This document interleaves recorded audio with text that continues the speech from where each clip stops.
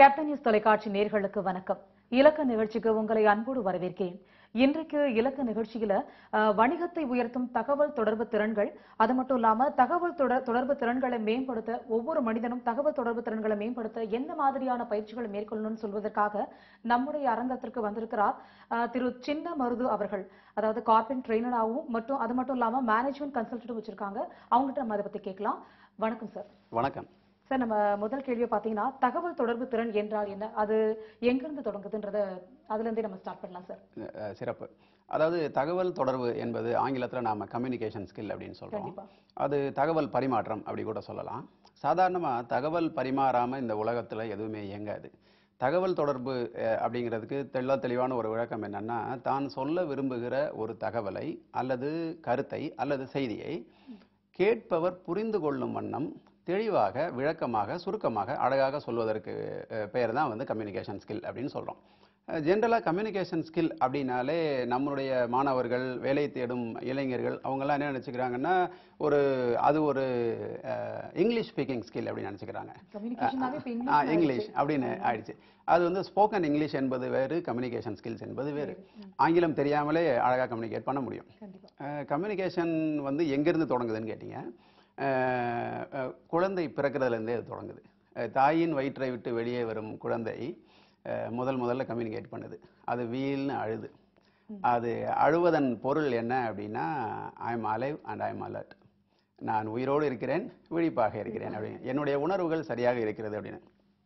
குழந்தை கம்யூனிகேட் சரியாக பிறந்த உடனே பண்ணவில்லை என்றால் மருத்துவரோ அல்லது மருத்துவ உதவியாளரோ அந்த குழந்தைக்கு ஒரு அடி கொடுப்பாங்க. ஏன்னா குழந்தை அழலை அப்படின்னா there is some problem, neuro problem இருக்குது அப்படிங்கிறது அதோடைய அடையாளம். ஸோ குழந்தை பிறப்பிலிருந்தே தகவல் தொடர்பு என்பது தொடங்குது. அது அப்படியே படிப்படியாக பரிணாம வளர்ச்சி அடைந்து அது சிறுவனாக இருக்கும் பொழுது வேண்டுகிற ஒரு இனிப்பை அப்பா கிட்ட கேட்குற ஒரு விஷயமா இருக்கட்டும், அல்லது வேண்டாம்னு மறுக்கிற விஷயமா இருக்கட்டும், ஒரு பிடித்த உடையை கேட்பதாக இருக்கட்டும், அல்லது இந்த படிப்பு தான் எனக்கு வேண்டும் அப்படின்னு பெற்றோர்கள்ட்ட கேட்குறதா இருக்கட்டும், அல்லது இந்த மாப்பிள்ளை தான் வேணும், இந்த பையன் தான் பொண்ணு தான் வேணும்னு கேட்குறதா இருக்கட்டும், தொடர்ந்து கம்யூனிகேஷன் என்பது பின்பற்றப்பட்டுக்கிட்டே வருது. இதை தெளிவுபடுத்தும் முறைகள் எந்த அளவிற்கு அழகாக நம்மால் சொல்ல முடியும் அப்படிங்கிறது தான் நாம் வந்து ஸ்கில்ஸில் வரிசைப்படுத்துகிறோம். ஸ்கில் டெவலப்மெண்ட் அப்படின்னு நம்ம சொல்கிறோம். சாதாரணமாக ஒரே மாதிரியான கருத்தை, ஒரே தகவலை சொல்லுகிற நபர்களை பொறுத்து அந்த சொல்லும் விதம் வேறுபடும். உறவுகளில், பெரும்பாலும் மனித உறவுகளில் நாம் என்ன சொல்கிறோம் என்பதை விட எப்படி சொல்கிறோம் என்பதுதான் மகத்தான மாற்றங்களை தரக்கூடியது. மாடுனாலும் பசுனாலும் ஒன்று தான். ஆனால் யாரையாவது நாம் பசுன்னு சொன்னால் அவங்க கொடுக்குற ரியாக்ஷனும், மாடுன்னு சொன்னால் கொடுக்குற ரியாக்ஷனும் நிச்சயமாக வேறுபடும்.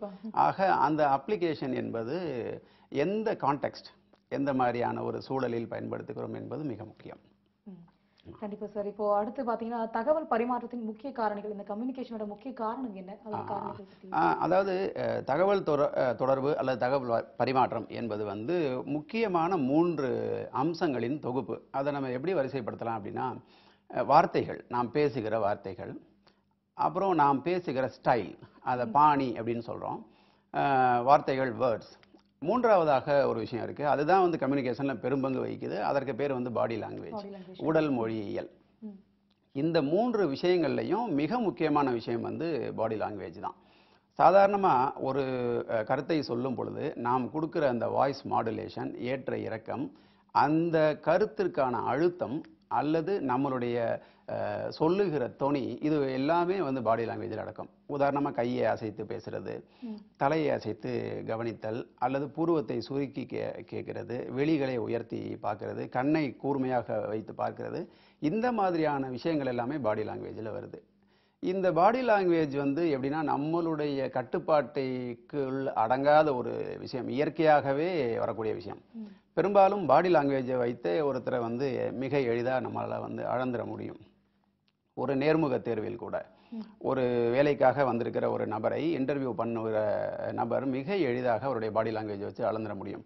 பெரும்பாலும் இந்த வளர்ச்சியடையாத தமிழகத்தின் நகரங்கள்ல இருந்து வேலை தேடி வரக்கூடிய இளைஞர்கள் எல்லாமே வந்து அந்த விஷயத்துல ரொம்ப தவறு செய்கிறாங்க. என்ன அப்படின்னா, அவங்க திறமையான ஒரு பணியாளராக இருப்பாங்க, நல்ல மதிப்பெண்கள் கூட ஸ்கோர் பண்ணியிருப்பாங்க. ஆனா இன்டர்வியூல தன்னுடைய திறமைகளை வெளிப்படுத்தி சொல்வதற்கான ஒரு நல்ல பாடி லாங்குவேஜ், போஸ்சர் அந்த மாதிரியான விஷயங்கள் அவங்களுக்கு இது ரொம்ப முக்கியமான இருக்கிறது. விஷயம். ஏன்னா, ஆ, இப்ப இருக்கிற மாணவர்கள் சரி படித்து முடித்ததுக்கு அப்புறமா அவங்களுடைய பெரிய இதுவே வேலை தேடும் அந்த ஆ, இதுதான். ஆமா. அதுல அவங்களோட பாதி பேரு முக்காவாசி ஃபெயில் ஆகுறதுக்கு காரணம் இந்த மாதிரி பாடி லாங்குவேஜ், ஆமா. கம்யூனிகேஷன் ஸ்கில் இன்டர்வியூல தான். நிச்சயமா, சோ நிச்சயமா. அது எப்படி அவங்க வளர்த்துக்கலாம் முதல்ல? அதற்கான நிறைய பயிற்சிகள் இருக்கு, நிறைய புத்தகங்கள் இருக்கு. இன்னைக்கு இணையத்துல தகவல்கள் கொட்டி கிடக்கு.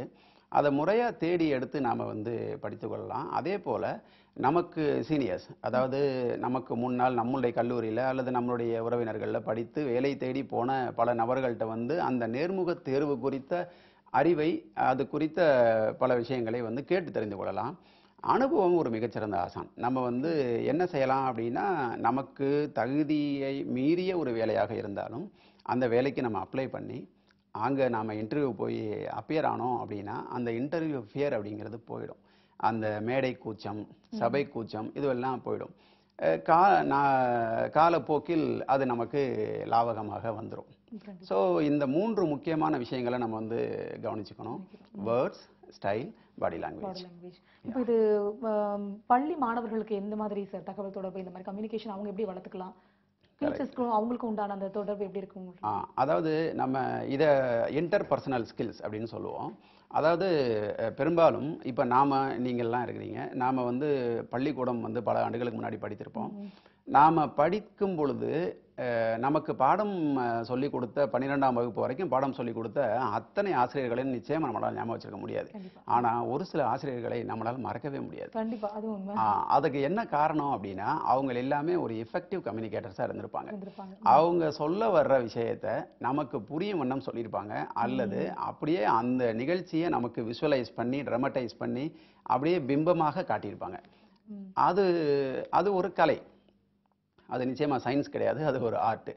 அது இயற்கையில் பலருக்கு இருக்கு. சிலருக்கு பயிற்சியின் மூலமாக கற்றுக்கொள்வதன் மூலமாக பின்பற்றி வந்துட முடியுது. மாணவர்கள் பெரும்பாலும் வந்து ஆசிரியர்களோடு ஒரு இணக்கமான உறவை தைரியமாக கொள்ளலாம். இப்பெல்லாம் முன்ன காலத்துல மாதிரிலாம் இப்ப இல்ல. ம். முதல்லாம் வந்து மாணவர்கள் எல்லோரும் ஆசிரியரை கண்டா பயப்படுவாங்க. இன்னைக்கு அது அப்படியே ஆப்போசிட்டா இருக்கு. ஆப்போசிட்டா இருக்கு. ஆமா.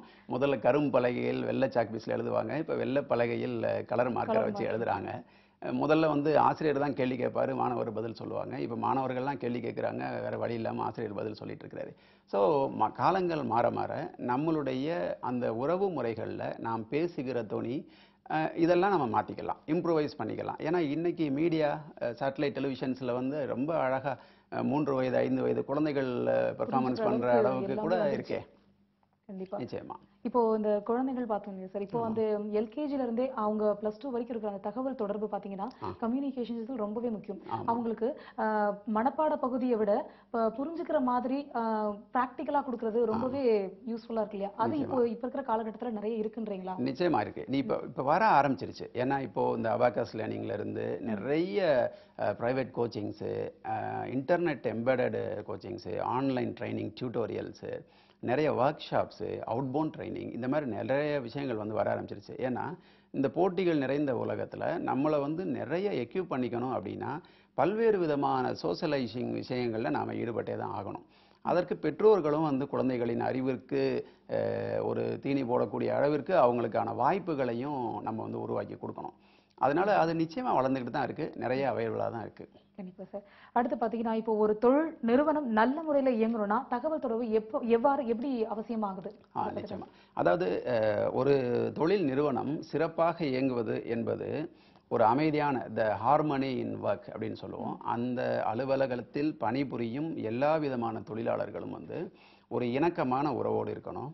அவங்க பேசுகிற, பழகுகிற அல்லது அவங்க சர்க்குலேட் பண்ணிக்கிற விஷயங்கள் வந்து அந்த நிர்வாகத்தின் தரத்தையோ, பெயரையோ, இமேஜையோ எதையுமே வந்து பாதிப்படையாத அளவிற்கு அது வந்து சிறப்பா இருக்கணும். ஏன்னா பணியாளர்களின் ஒற்றுமை, அந்த பணியாளர்களுக்கு நடுவுல வந்து ஒரு டீம் இருக்கலாம், கேங் இருக்கக்கூடாது. அது குரூப்பிசம் எல்லாம் ஆயிடுச்சு அப்படின்னா நிறைய சிக்கலை உருவாக்கி விட்டுரும்.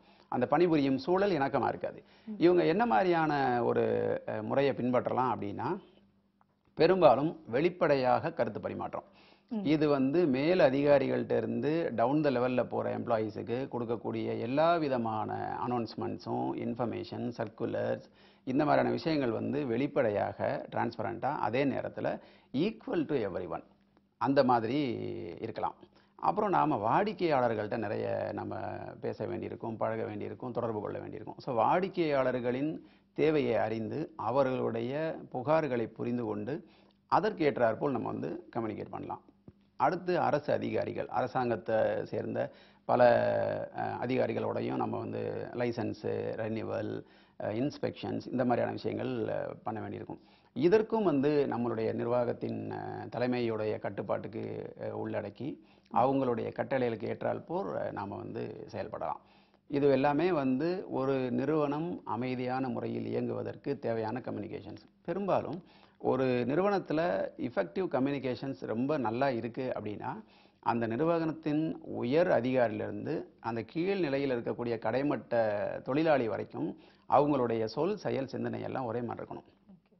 ஸோ அந்த அப்ஜெக்டிவ் டிரான்ஸ்ஃபர் ஆகிறது டிவியேட்டே ஆகாமல் டிரான்ஸ்ஃபர் ஆகணும். அதற்கான ரொம்ப எளிமையான விஷயங்களை வந்து அவங்களால வந்து பின்பற்ற முடியும், பின்பற்றலாம்.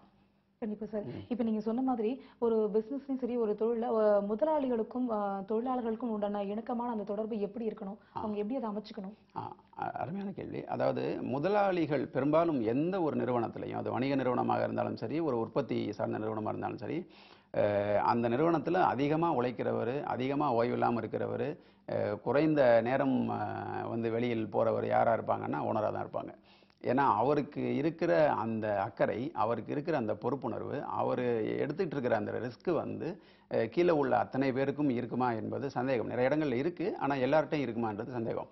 ஆக அவர் வந்து தன்னுடைய தொழிலாளர்கள்ட்ட குறிப்பாக ஒரு வேலையை கொடுக்குறாரு, இந்த வேலையை செய்து முடிக்கணும்னு சொல்கிறாரு அப்படின்னா, இந்த வேலையை செய்து முடி அப்படின்னு சொல்கிறதை காட்டிலும் இந்த வேலை எந்த மாதிரி செய்து முடிக்கப்பட வேண்டும் என்று எம்பெடட் கமாண்ட்ஸ்ன்னு சொல்லுவாங்க. ரிசல்ட் என்ன மாதிரி இருக்கணும், அவுட்புட் என்ன மாதிரி வரணும் அப்படின்னு சொல்லிட்டோம்னா அந்த அவுட்புட்டை நோக்கி தொழிலாளர்களால் இயங்க முடியும். சில பேர் என்ன பண்ணிடுவாங்கன்னா, உன்னை நம்பி நான் அந்த பொறுப்பை ஒப்படைச்சேன், ஆனால் நீ இப்படி பண்ணிட்டு வந்து இருப்பேன்னு எனக்கு தெரியல அப்படின்னு சொல்லுவாங்க. அவர் என்ன நினைப்பார், நீங்களா என்னை இப்படி நம்பிக்கிட்டீங்கன்னா நான் எப்படி சார் பொறுப்பாக முடியுன்ற மாதிரி அவர் இருப்பார். ஆக இந்த மாதிரியான குழப்பங்கள் தவிர்க்கப்பட வேண்டும் அப்படின்னா நாம என்ன மாதிரி நமக்கு வேண்டும் என்பதை தெளிவாக கொடுத்துடணும். தொடர்ந்து பேசலாம் சார். ஒரு நேயர்லாம் இருக்காங்க அழைப்புல. வணக்கம்மா. வணக்கம் மேடம். வணக்கம் சார், உங்க பேர் சொல்லுங்க. மேடம் நான் பிரேம்குமார், சென்னையில இருந்து பேசுறேன் மேடம். சார் உங்களுடைய கேள்விகளை கேளுங்க சார். ஓகே, கண்டிப்பா மேடம். சொல்லுங்க சார். ஹலோ, வணக்கம் சார். வணக்கம் பிரேம்குமார். சார் நம்ம வந்து இந்த தகவல் தொடர்பு அந்த மாதிரி தானே பேசிட்டு இருக்கோம் சார், தொடர்பு திறன்கள். நான் வந்து இப்போ ஷோ பார்த்தேன் சார். ஓகே. இது வந்துட்டு ரொம்ப யூஸ்ஃபுல்லா இருந்துச்சு, அதுக்கு ஃபர்ஸ்ட் தேங்க்ஸ் சார். நன்றி. அப்புறமேட்டு நீங்க சொன்னீங்க பாடி லாங்குவேஜ் அப்படி எல்லாம் வேணும்னு சொன்னீங்கல்ல. இப்போ வந்து நம்ம எங்களை மாதிரி இருக்கிற பசங்களுக்கு வந்துட்டு முக்கியமான ஒரு பிரச்சனை அப்படின்னு சொன்னா கம்யூனிகேட் பண்றதுல இங்கிலீஷ் தெரியாம தான் சார் நாங்க வந்துட்டு மத்தவங்க கிட்ட கம்யூனிகேட் பண்ண முடியாம ரொம்ப கஷ்டப்படுறோம் இல்லைங்களா. ஓகே. இப்போ இந்த சூழ்நிலையில வந்துட்டு நிறைய பேர் வந்துட்டு பாடி லாங்குவேஜ் கூட நாங்க எப்படியாவது பிராக்டிஸ் பண்ணியோ, 4 பேர்த்திட்ட பேசியோ அந்த மாதிரி அப்சர்வ் பண்ணி இது பண்ணிக்குவோம் சார். இங்கிலீஷ்ல நாங்க பேசுறதுக்கு உண்டான ஏதாவது டிப்ஸ் ஏதாவது சார்? நிச்சயமா. எப்படி நாங்க வந்துட்டு டெவலப் பண்றது? நிச்சயமா சொல்லலாம் பிரேம்குமார். அதாவது ஆங்கிலம் எனக்கு பேச வரவில்லை அப்படின்ற நினைப்பை முதல்ல உங்க மனசுல இருந்து எடுத்துருங்க. சரி சார். ஆங்கிலம் வந்து உலகத்திலே ரொம்ப எளிமையான மொழி. சரி சார். நாம உலகத்திலேயே ரொம்ப கடினமான, தொன்மையான, ஆழமான, பழமையான மொழி வந்து தமிழ். அந்த தமிழை வந்து நம்மளாம் ரொம்ப எளிதா பேசிட்டு இருக்கிறோம். நாமெல்லாம் 3 வயதுல இருந்து தமிழ் பேசிட்டு இருக்கிறோம். 3 வயதிலேயே உலகின் பழமையான, தொன்மையான மொழியை நம்மளால பேச முடியுது அப்படின்னா ஆங்கிலத்தை பேசுறதுக்கு 6 மாதம் கூட ஆகாது. அதனால ஆங்கிலத்தை நீங்கள் எளிமையாக பேசுவதற்கு இருக்கக்கூடிய வழிமுறைகள்ல உங்களுக்கு நான் சில முறைகள் சொல்றேன். என்ன அப்படின்னா, நீங்க வந்து செய்தித்தாள்கள் படித்தல், தொலைக்காட்சி பார்த்தல், இதுல வந்து ஆங்கில நிகழ்ச்சிகளை பாருங்க. அதோட வந்து நீங்க செய்தித்தாள் வாசிக்கும் பொழுது வாய் விட்டு வாசிங்க. சரி சார். அப்போ உங்களுடைய உச்சரிப்பு சரி செய்யப்படும். சரி சார்.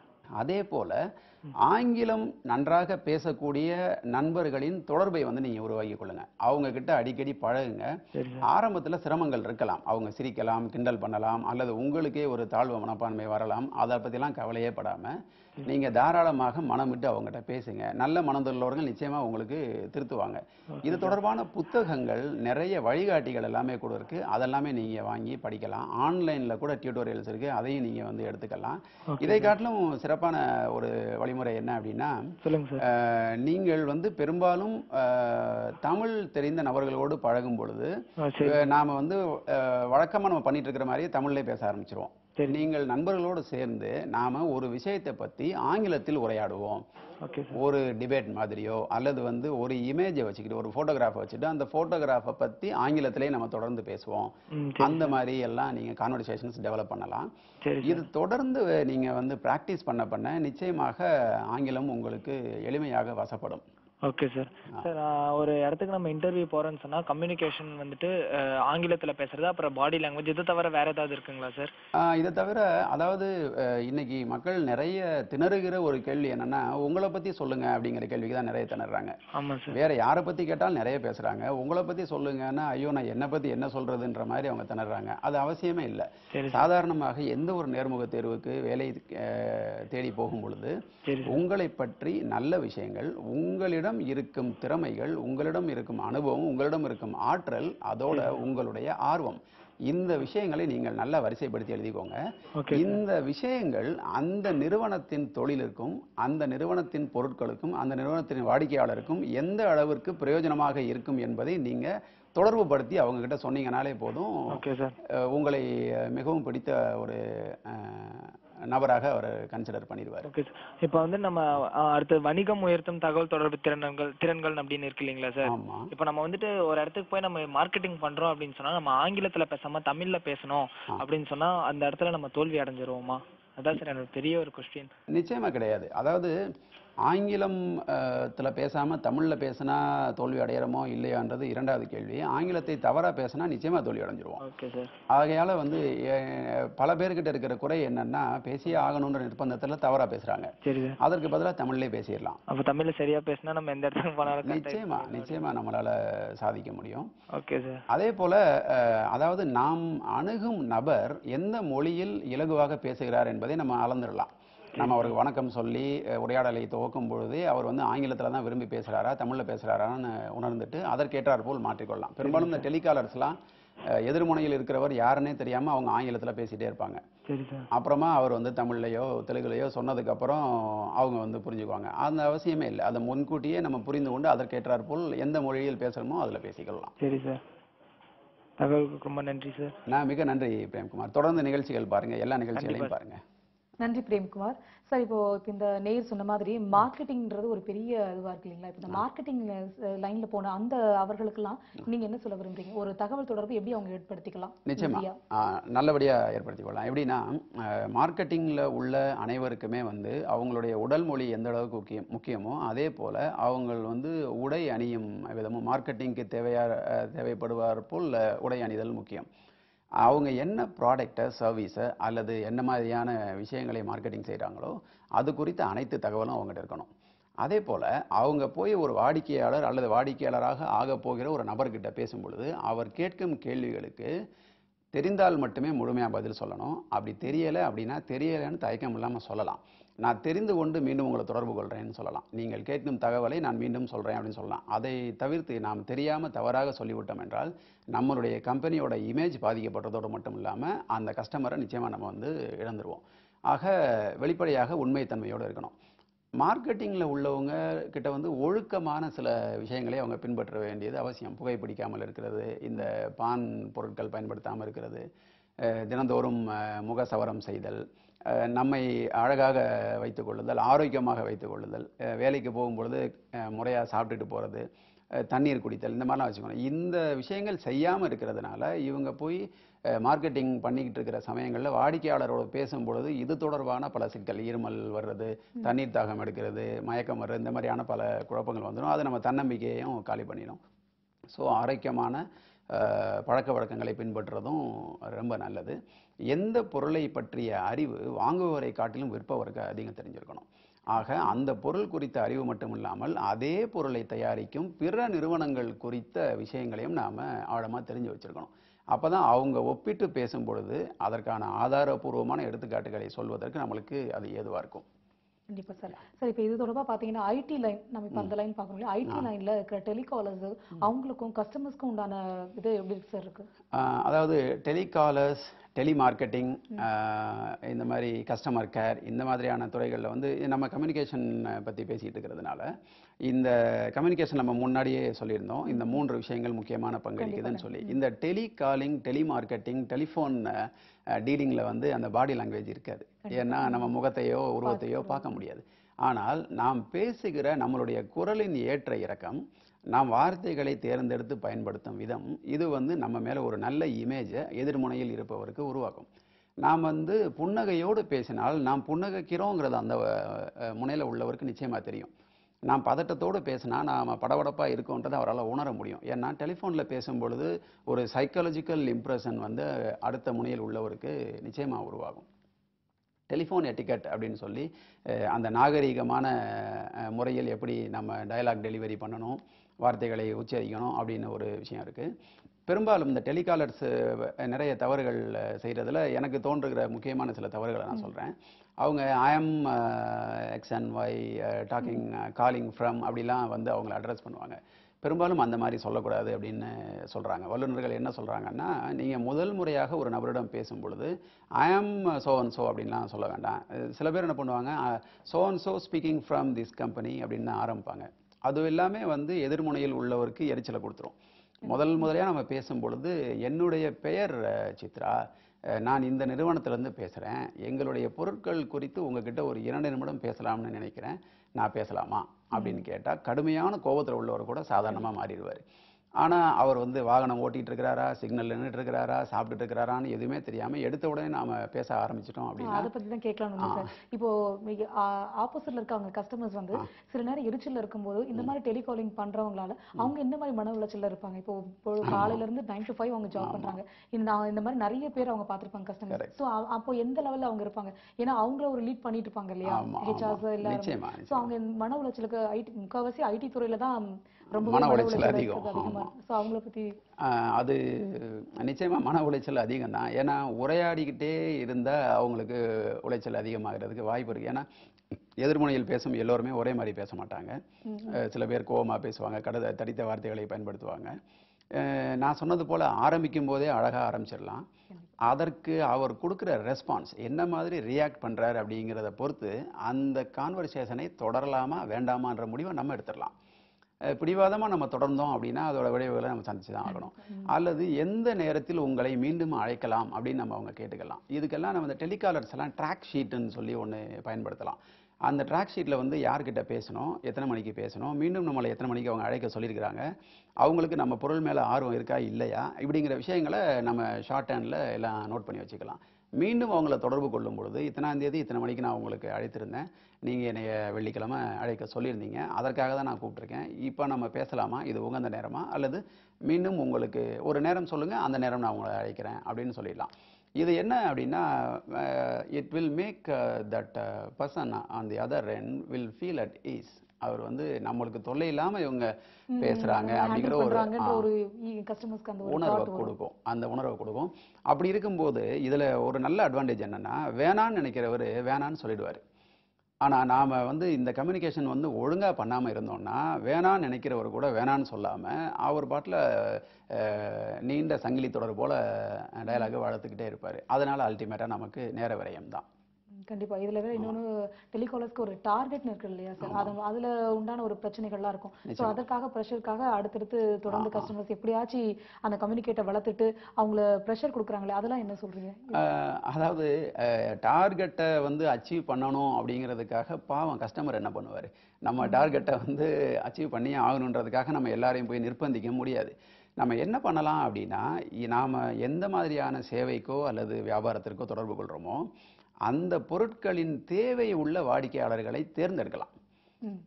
அது வந்து அதற்கான நிறைய வழிகள் இருக்கு. அந்த மாதிரியான வழிகளை பயன்படுத்தி பல்க் எஸ்எம்எஸ்ல வந்து interest காட்டுறவங்க if you want press S R no அந்த மாதிரிலாம் கொடுக்குறாங்க. மெயிலர்ஸ் அனுப்புகிறாங்க. அல்லது இந்த ட்ரேட் ஷோ அங்கெல்லாம் கலந்துக்கிறவங்ககிட்ட வந்து இந்த பொருட்கள் இந்த சேவையில் ஆர்வம் இருந்ததுன்னா உங்களுடைய முகவரியும் செல் நம்பரையும் கொடுங்கன்னு சொல்கிறாங்க. அந்த மாதிரி நபர்களை தேர்ந்தெடுத்து அவங்கக்கிட்ட நாம் நேரடியாக சொல்லலாம், நீங்கள் இந்த மாதிரி உங்கள் ஆர்வத்தை காட்டிடுங்க, அதற்காக தான் நாங்கள் அழைத்திருக்கோம் அப்படின்னு சொல்லிடலாம். அது இல்லாம தேவையே படாத ஒரு நபரிடம் நாம கான்வர்சேஷனை ஓபன் பண்ணோம் அப்படின்னா நிச்சயமாக நம்ம டார்கெட்டை அச்சீவே பண்ண முடியாது. பெரும்பாலும் ஒரு 10% ரேஷியோ அடிப்படையில தான் இந்த டெலிகாலிங் எல்லாமே வந்து பிசினஸா டீலா கன்வெர்ட் ஆகும். ஒரு 100 பேருக்கு நாம அழைப்பு கொடுத்தோம் அப்படின்னா அதுல 10 பேர் தான் பேசவே செஞ்சிருப்பாங்க, ஒழுங்கா பேசியிருப்பாங்க. அந்த 10 பேர்ல ஒருத்தர் தான் ஆர்வமா இருப்பாரு. அந்த ஒருத்தர் தான் மீண்டும் அழைக்கும் போது நம்மளுக்கு ரெஸ்பாண்ட் பண்ணுவாரு. ஸோ நாம தொடர்பு கொள்ளும் பொழுது யார் சரியான ஒரு பொட்டன்ஷியல் கஸ்டமர் அப்படிங்கிறத அசஸ் பண்ணக்கூடிய ஒரு திறனை நம்ம வளர்த்துக்கணும். கண்டிப்பா சார். அடுத்து பாத்தீங்கன்னா தகவல் தொடர்புகள்ல நிகழும் பொதுவான தவறுகள் என்னது சார்? அவற்றுக்குண்டான வழிகள் என்ன? சாதாரணமா கம்யூனிகேஷன் வந்து most of the times it is miss understood. சொல்ல வருகிற ஒரு விஷயத்தை தவறாக புரிந்து கொள்ளுதல். சில சமயங்கள்ல கம்யூனிகேஷனை வந்து அரைகுறையாக புரிந்து கொள்ளுதல், சில சமயங்கள்ல அப்படியே ஆப்போசிட்டா புரிந்து கொள்ளுதல். இந்த 3 விதமான முக்கிய தவறுகள் தான் தொடர்புகள்ல நடக்குது. இதை தவிர்ப்பதற்கு மிக சிறந்த வழி என்னன்னா, பெரும்பாலும் நம்ம வணிக நிறுவனங்கள் அடிப்படையிலேயே சொல்லுவோமே, இப்ப ஒரு மீட்டிங் ஆர்கனைஸ் பண்ணணும், மேனேஜர் வந்து இமீடியட்டா ஒரு மீட்டிங் போடணும், நம்மளோட அடுத்த வீக்லி ஃபோர்காஸ்ட்டை பத்தி நம்ம இப்போ உடனே பேசி ஆகணும் அப்படின்னு சொல்றாருன்னா, அந்த மீட்டிங்க்கு யாரெல்லாம் வர வேண்டுமோ அவங்களுக்கு முறையா மின்னஞ்சல் மூலமாக தகவல் கொடுத்து, குறுந்தகவல் மொபைல் ஃபோன் மூலமா தகவல் கொடுத்து, ஒவ்வொருத்தரிடமும் நம்ம வந்து ஒப்புதல் வாங்கிடணும். நான் வருகிறேன் அல்லது வரவில்லை, என்ன காரணத்துக்காக வரவில்லை அப்படிங்கிற ஒரு ஒப்புதல் வாங்கிடணும். இது என்ன ஆகும்னா அந்த கடைசி நேர ஏமாற்றத்தை தவிர்க்கும். நிறைய இடங்கள்ல மீட்டிங்னு சொல்லி கூப்பிட்டு உட்கார வைக்கிற சமயங்கள்ல மீட்டிங் யாருமே வர்றதில்லை. ஏன்னா முக்கியமான வேலை, நிச்சயமா அவங்க முக்கியமான வேலை தான் பார்த்துட்டு இருப்பாங்க. ஆனா மீட்டிங் என்பது திட்டமிடுதல், அதற்கு வந்து வந்தே ஆகணும். ஸோ ஒப்புதலோடு கூடிய மீட்டிங். அதே போல எந்த ஒரு மீட்டிங் முடிந்ததற்கு பின்னாடியும் அந்த மீட்டிங்ல இருந்து நாம அரைவ் பண்ண விஷயங்களை அவங்களுக்கு அப்டேட் பண்ணணும். மினிட்ஸா வந்து அவங்களுக்கு மீண்டும் கொடுக்கணும். அது எதற்காக பிரயோஜனமா இருக்குன்னா, அந்த மீட்டிங் வந்து எஃபெக்டிவா நடந்துச்சு அல்லது நடக்கல, அடுத்த மீட்டிங்ல இன்னும் சிறப்பா பண்றது என்னெல்லாம் பண்ணலாம் அப்படிங்கிற ஒரு வழிகாட்டுதலை அது வந்து கொடுக்கும். கண்டிப்பா சார், தெளிவா சொன்னீங்க. அடுத்து பாத்தீங்கன்னா இன்னொரு முக்கியமான கேள்வி, இந்த விபத்து மற்றும் பேரிடர் மேலாண்மையில் தகவல் தொடர்பின் பங்கு என்ன, அதை பத்தி சொல்லுங்க சார். பெரும்பாலும் இந்த பேரிடர் மேலாண்மை இப்போ கடந்த ஆண்டில் சென்னை வெள்ளம் சந்தித்த ஒரு மக்களுக்கு ஏற்பட்ட ஒரு மிகப்பெரிய அவலம். அதாவது தகவல் தொடர்பு உபகரணங்கள், மொபைல் ஃபோன் எல்லாமே கூட சில நாள் வேலை செய்யாம இருந்தது. அந்த மாதிரி சந்தர்ப்பங்கள்ல வந்து வி கோ பேனிக். நாம வந்து குழப்பமான ஒரு மனநிலையில பதட்டத்தோட வந்து சாதாரண விபத்தை மோசமான விபத்தா கூட ஆக்கிறோம். இப்ப சாலையில ஒருத்தர் அடிபட்டு இருந்தாருன்னா அவரை காப்பாற்றுவதற்காக போறவங்க அவரை எப்படி தூக்கணும், எப்படி அவரை கையை எடுக்கணும், காலை எடுக்கணும்னு தெரியாம வந்து 4 பேர் 4 பக்கம் இழுத்து அந்த சாதாரண எலும்பு முறிவை பெரிய எலும்பு முறிவோட ஆக்கிறாங்க. உண்மையிலே இவங்க போன நோக்கம் நல்லதுதான், பட் அந்த முறை தெரியாதனால தவறு பண்ணிடுறாங்க. அதே போல தொழிற்சாலைகள் எல்லாம் வந்து சைன் போர்டு வச்சிருப்பாங்க, எமர்ஜென்சி எக்ஸிட். இப்போ நம்ம ஏசி பஸ்லலாம் போறோம் அப்படின்னா இன்கேஸ் ஆஃப் ஃபயர் உடனே ஏதாவது ஆயிடுச்சுன்னா எந்த விண்டோவை நம்ம எளிமையாக பிரேக் பண்ண முடியும் அப்படிங்கிற குறியீடு அங்கே வச்சிருக்கணும், அதற்கான சாதனங்கள் வச்சிருக்கணும். அதை அந்த பேசஞ்சர் அனைவரிடமே வந்து அவங்க எடுத்து சொல்லணும். இது வந்து என்னன்னா அந்த கடைசி நேரத்தில் ஏற்படுற குழப்பத்தை வந்து தவிர்க்கும்.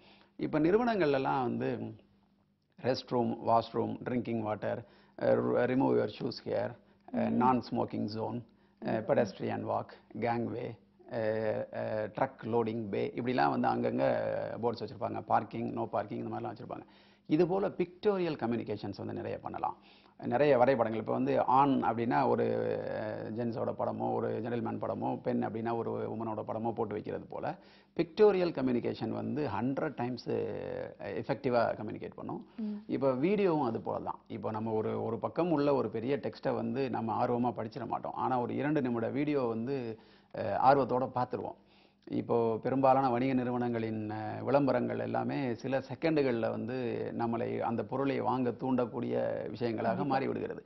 அது கூட ஒரு நல்ல எஃபெக்டிவ் வே ஆஃப் கம்யூனிகேஷன் தான். இப்போ நம்மளுடைய பிக்சரைசிங், விஷுவலைசிங், அது மட்டும் இல்லாமல் அதுக்கு சென்டிமெண்டல் வேல்யூ எல்லாம் இப்போ ஆட் பண்ணுறாங்க. இது ஒரு சுதேசி ப்ராடக்ட், இந்திய பொருட்களை வாங்குவோம் அப்படிங்கிறாங்க. ஸோ நாட்டுப்பற்று நமக்கு ஆட்டோமேட்டிக்காக வந்துடுது. ஆக இது போன்ற பல விஷயங்களில் வந்து நம்மளை எஃபெக்டிவாக கம்யூனிகேட் பண்ணலாம். ஏன்னா நம்மளுடைய எஜுகேஷன், எக்ஸ்பீரியன்ஸ், இதை காட்டிலும் நம்முடைய எமோஷன்ஸ் தான் நிறைய விஷயங்களை தீர்மானம் பண்ணுது. கண்டிப்பாக சார். சார், வணிகம் சம்பந்தமாகவும் ஒரு மனிதன் எந்த அளவுக்கு தன்னுடைய தகவல் தொடர்பை மேம்படுத்தணுன்றது மாதிரி என்னுடைய கேள்விக்கும் நேருடைய கேள்விகளுக்கும் தெளிவாக பதில் சொன்னீங்க சார். நன்றி. நிகழ்ச்சியோட நிறைவு கட்டத்துக்கு வந்துட்டோம் சார். மிக்க மகிழ்ச்சி. நன்றி. நன்றி. வணக்கம். நேர்களே, இலக்கு நிகழ்ச்சி இத்துடன் நிறைவடைகிறது. நாளை மீண்டும் இலக்கு நிகழ்ச்சியில் உங்களை சந்திக்கும் வரை உங்களிடமிருந்து விடைபெறுவது சுதா ராஜேஷ். வணக்கம்.